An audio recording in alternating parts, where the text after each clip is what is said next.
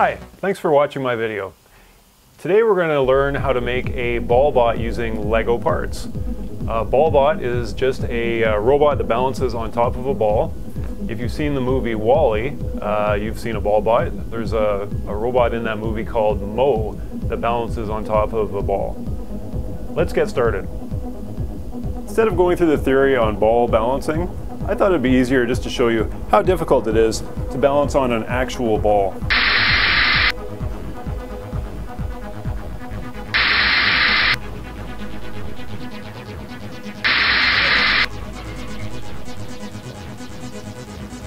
The Ballbot is actually a relatively easy robot to build, and it doesn't use too many parts from the kit.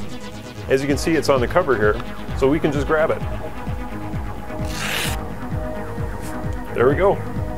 And one last thing we'll need is a ball.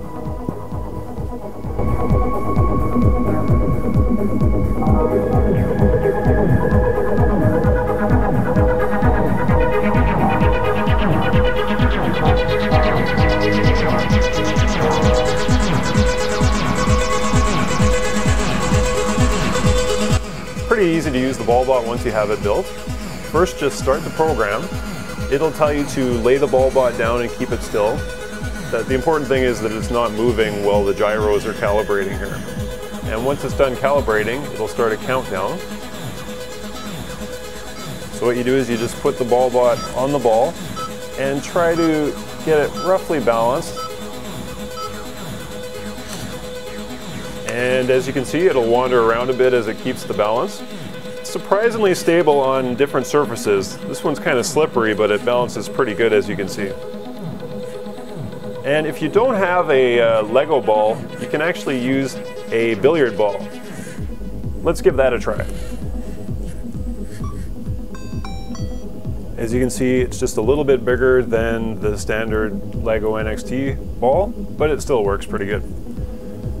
It's a little more slippery than the Lego ball, so what we're going to do is just use a different surface here. I have a piece of carpet that's upside down here. It's got kind of a rubbery backside to it. And we'll see how that works.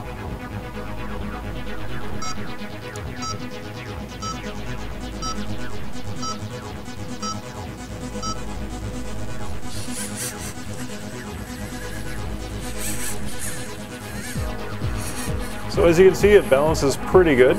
It still wanders around a fair bit. Probably going to wander off the edge any moment here. Oh, it's right off the edge now. Now it's trying to balance on the slippery surface. And actually it seems to do okay on that surface as well.